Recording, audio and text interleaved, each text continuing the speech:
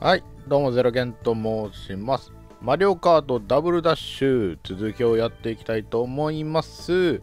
前回ね、ミラーカップを出して、その後ですね、はい、ご覧の通り、このマリオカートダブルダッシュにおける最後の隠しキャラである、キングテレサとボスカップンってなんだボスパックンですね。はい、この2人を出すことができました。この2人はね、ミラーモードのスターカップを優勝すると使えるようになるキャラでね、同時に、この何カードだったっけな、ドッカンカートだったか忘れましたけども、新しいカードもゲットして、今回はね、ちょっとまあ一応ミラーのオールスターカップでもやっていこうかなと思います。まあ多分今回はなんだろう、絶対優勝するっていう感じでもなくて、なんか流しでね、なんか動画の方もちょいちょいカット入れながら、さらっと見せていこうかなと思ってますんで、よろしくお願いいたします。ボスパックンとキングテレサということで、このゲームキューブで出たあれだね、ルイージマンションと、サンシャインですね、スーパーマリオサンシャインの、両方ともボスキャラですね。はい、いきなりここで初登場したわけですね。はい。ボスパックンはね、結構スマブラとかにも出て、馴染み深い人も結構いるんではないでしょうかね。はい。というわけで、このコンビでやっていきたいと思います。オールスターカップが。今日は、さらっといきましょう。さらっと。で、このキングテレサとボスパックンは、かわいいね。乗ってる姿かわいいね。はい。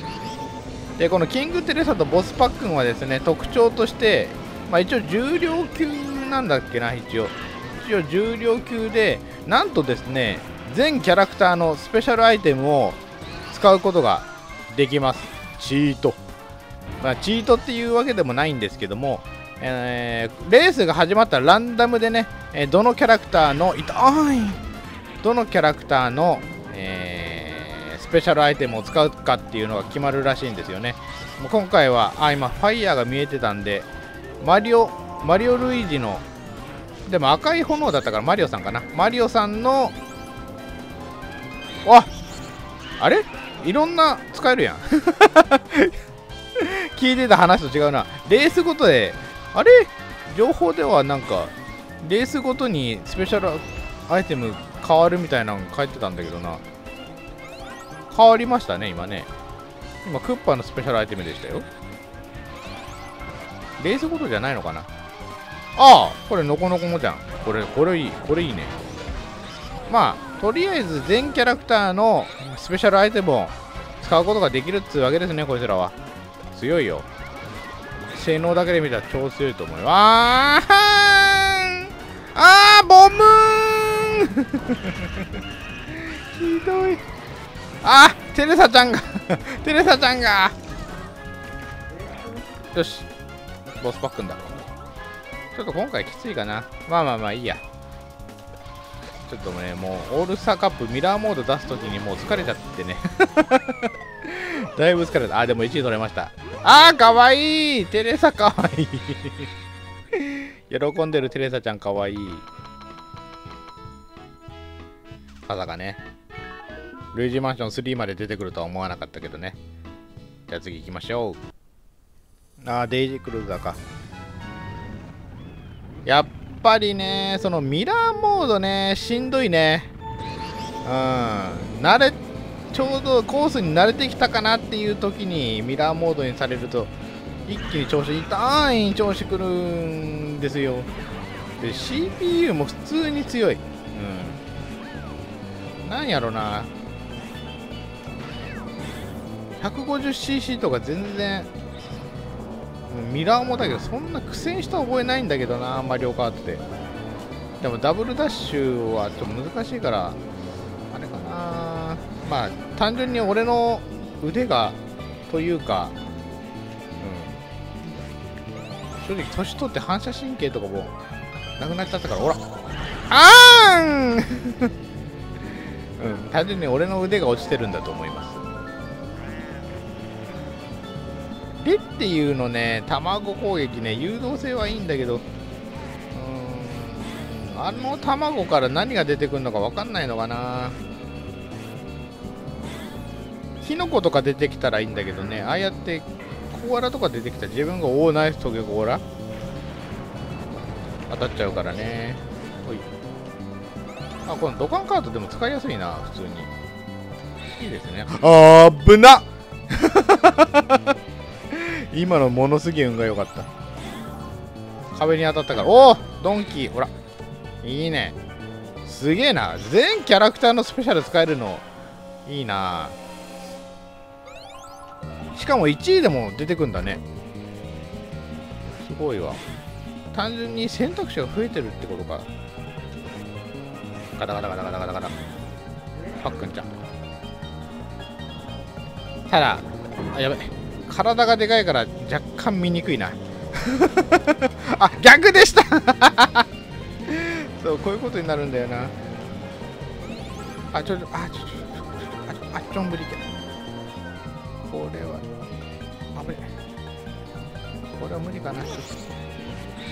逆転できるアイテムなんか。おーいおいおいおいおいおいおいおい、いや、それはねえわ。後ろ見たい。あー、無理かな。まあまあまあ、2位ならいいでしょう。ボスパックもでかいよ。めっちゃ近い。近い。いや、今回のライバルはマリオクッパ。ライバルコンビですね。お、ベイビーパーク。まあ、ここはね、もう最下位とか下の順位になってもしょうがないんだよな。ここもうほぼほぼ運だからな。アイテムありだったら。で、ここのミラーコースはそんな意識しなくていいのがいいね。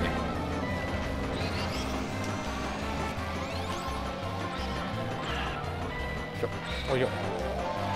ここならマリオクッパ落とせる可能性もあるけど、おいいね。下行ってくんねえかな、あいつら。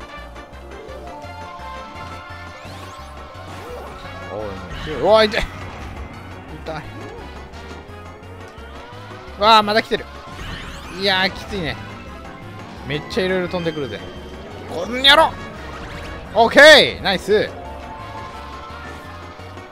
これピーチのスペシャルアイテムも使えるってことよね。ピーチとデイジーのスペシャルアイテム強いと思うんだよな。あれバリアになっていながら他のアイテムも他のアイテムも普通に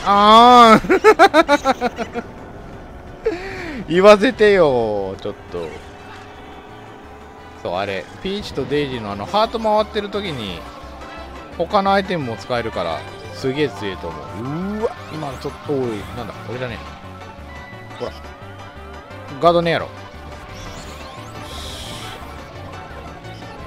ほら、イエーイ。あー、うまいそれはうまい。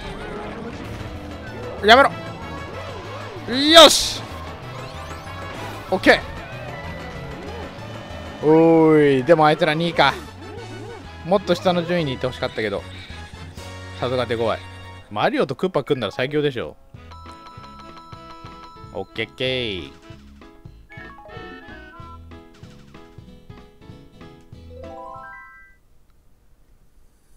でも全然油断できないポイントやな。参りましたね。ゴー。ここ落ちるからな。ほら、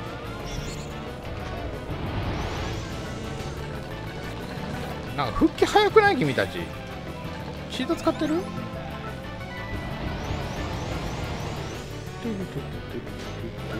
これテレサちゃんがずっとこっち見てくれるのいいな。ダブルダッシュならではだね、これ。ここコース覚えてないと辛いな。くそ、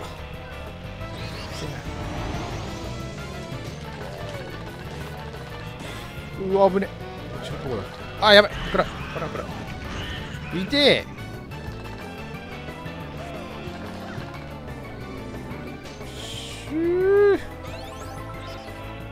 あいつら速えな。危ねえ。オッケーナイス。飛べ。ここコンピューター飛ばないんだよね。おおナイスだね。そのアイテムは。ああ右じゃない。右右でよかった。どけ。ダッシュが多いからな。倒したと思っても危ね。意外とそうでもなかったりする。滑ったけどすぐ復帰した。何？やっぱチート。ああやっぱチート使ってるでしょ君たち。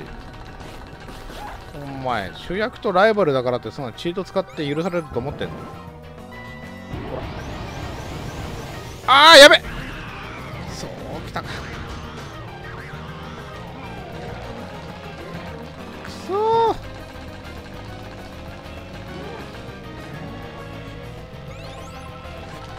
あーやばい。で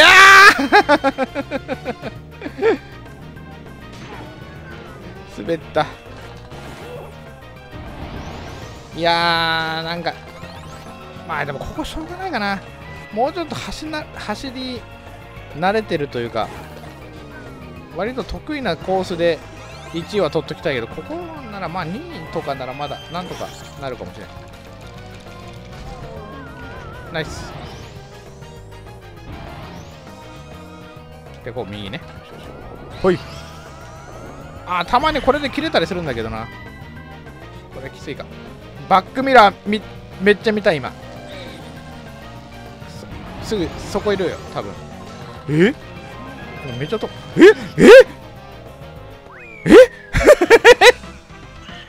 今何？今めっちゃ加速しなかった君たち。うわ絶対チートだこいつら。絶対チーターだ。通報しなきゃ。ヨッシーサーキット。このミラーのヨッシーサーキットがきつくてな。なんかクッパ様なんかめっちゃちっちゃく見えるんだけど気のせい。なんかこうグネグネしてるからさミラーつらいんだよな。ふとした時にやっぱ間違える。うわよし。もう後ろにずっと持っとけないからな。ダブルダッシュ。おおファイヤーファイヤーボーファイヤーボー。ほらあパックも食らった。いいね。あいいぞ落ちろ落ちろそのまま下落ちろ。うわなんか爆発した。何？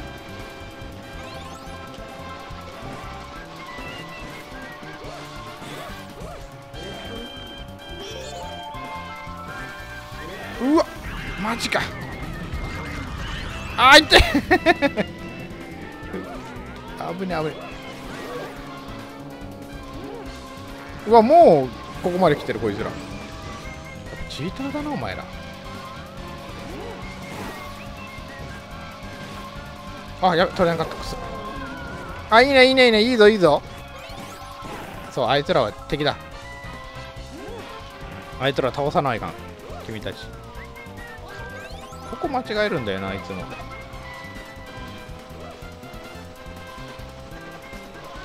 ダブルダッシュなんかリメイクとかしてくんねえかな。あ、しまった。おいおいおいおいおい、ゴリラおい待てやゴリラおい。これテレサちゃん後ろの方が見やすいな。できるだけテレサ後ろにしとこう。これ Z トリガーなのがね、ドライバーチェンジするのが、それが割と、あ、くそ、うおー、きゃー、切れた、誘導たまに切れるんだよね、ああやって急に加速したりすると。うわ、もう来てるわ、あいつら。早っ、痛い。何？あ、やばっ、あいつらでかい。なんかちょうどいいタイミングで、くそ、ちょうどいいタイミングであいつらサンダー食らったな。ダメージ受けてる時とか、うわそれ、いやーダメか、抜けれないんだ俺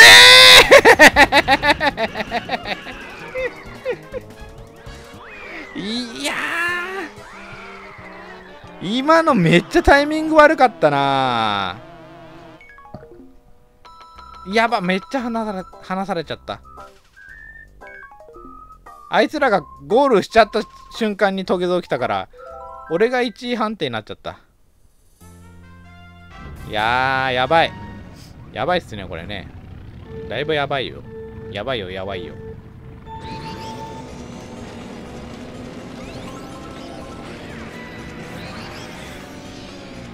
いや、ミラーつらいな、やっぱ。でもね、なんかね、こうやって最近歴代のマリオカートやってるとさ、8がいかに遊びやすいかが身をもって感じられますわ。やっぱね、そのカートの挙動というか、そのスティックを倒した時とかのその動きとかね、あとアイテムの使い道とかね、なんかいろいろめっちゃ遊びやすいと思うもん、8。このダブルダッシュのアイテムのその使用だいぶ辛いからね。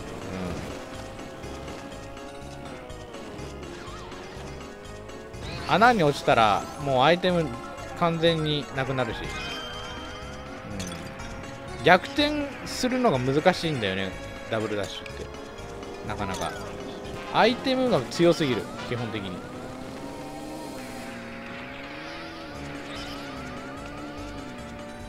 だから本当、これまでの歴史があってこその8やなってつくづく思いますね。最近マリオカート Wii を買い直そうかなと思ってますよ。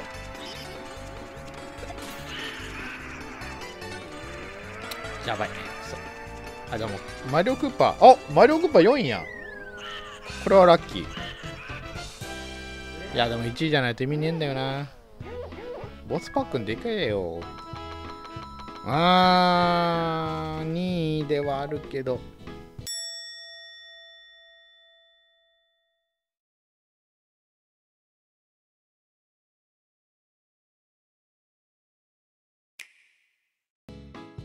これどっからマイク切れてたんだろうはい。というわけで、ちょっとね、どっかからね、マイクがね、切れててね、無言になってたか、それともカットしてるかわかんないですけどもね、ちょっとここまで結構喋ってたんだけど、いつ切れたんだろう、マイク。いやでも最悪この最後のレインボーロード前に気づいてよかったね。はい、はい、というわけで、オールカップツアーのミラーですね。ここまで、マリオクッパコンビとかなり3ポイント差ですね。これはね、最後なんとしてでもマリオさんとクッパ様に勝たないと優勝はできない。ちょっと結構流すつもりで、この2人の隠しキャラをやるってだけの流しでやるつもりだったんですけども、ここまで来たらちょっと勝ちたいね。よし、じゃあ行きましょう。ラストレインボーロード。いやー、あいつらが8位でも俺が7位だったら多分勝てるんですよ。いやー、まあそんなことならんと思うけどないやー、しかもミラーでしょ。もう視点、もうちょっと上からの視点にしたいすごく上から見たい。アイテム云々よりも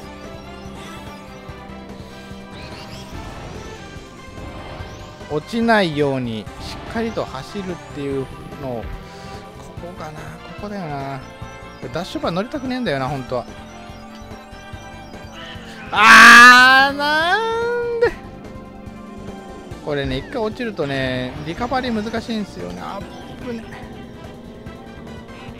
危な。おいおい、ちょ危ねえ、危ない。くそ、速えなあいつら。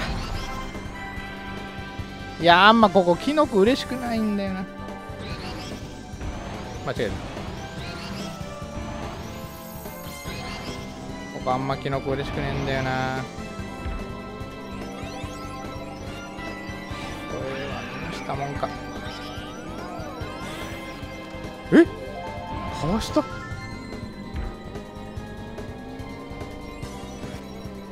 まあ別に今順位で負けてても、うわ、そんなに離されてなければいいんだけど、うわ、もうちょっとマジ頼むよ、頼むよ。あ、間違えた。まあ関係ないかな。いや、ほんと見にくいなここ。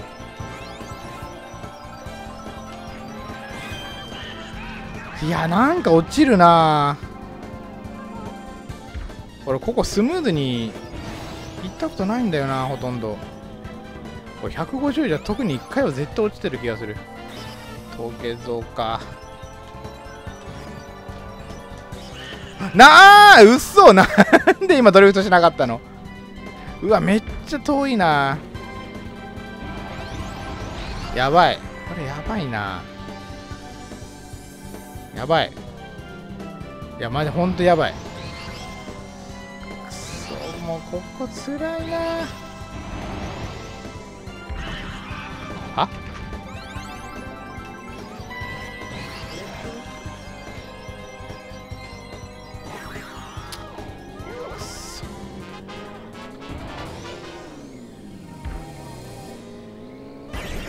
うわーい。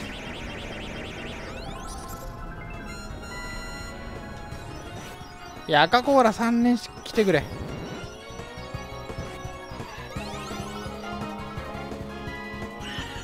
おいおいおいおい、頼む、マジ。いやー、くっそー。うわー、もうここなんでこんなむずいの。あそこめっちゃむずいんだけど。あ、これダメだ。やっぱもうここまで来る前に差つけとかないかんかったんや。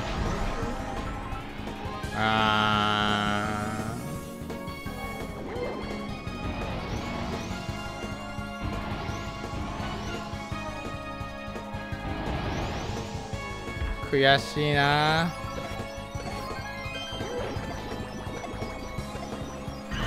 おいおいおいおい。負けました。ダメでした。それはテレサ君もこんな顔になるよ。うわ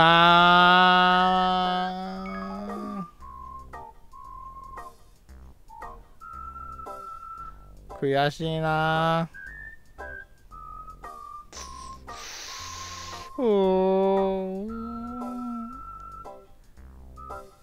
この2人の紹介のついでにオープニングが変化するところも見せたかったな。